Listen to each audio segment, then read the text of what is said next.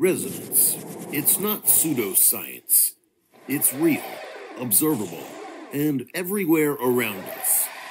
When multiple rotating or oscillating systems align in phase, like guitar strings vibrating in a perfect chord, their energy waves reinforce each other, creating regions of amplified vibration, altered air pressure, or even magnetic flux density.